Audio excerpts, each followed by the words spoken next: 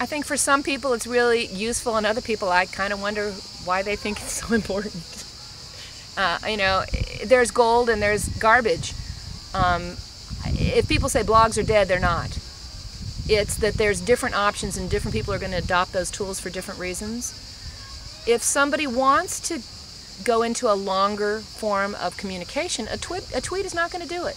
And there's some things that really, twittering causes us to do that succinct summarization if we do it well, but there's times when that's not useful. And a photo and a tweet without meaning making or sense making, I mean, there's only so much of the flow you can swallow. So I would disagree that live streaming is the next thing. It is a thing, and it has some value, and it won't be valuable for other people. I mean, when people find the next coming, you know, I'll be happy to come visit the Messiah.